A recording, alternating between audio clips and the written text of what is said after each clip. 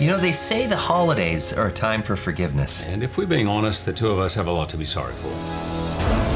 Truce is not friendship. It's war. Ryan started it. Hugh Jackman here. No one likes you. He's just an evil person. Wow.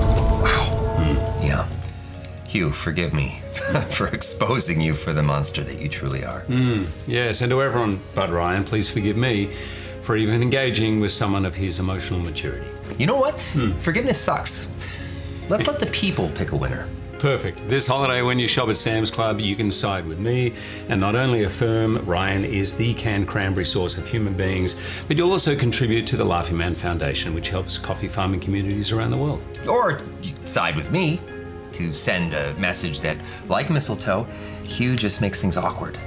And Sam's Club will help me support efforts to provide compassionate care to sick children through the Sick Kids Foundation. So I guess the holidays aren't about forgiveness after all.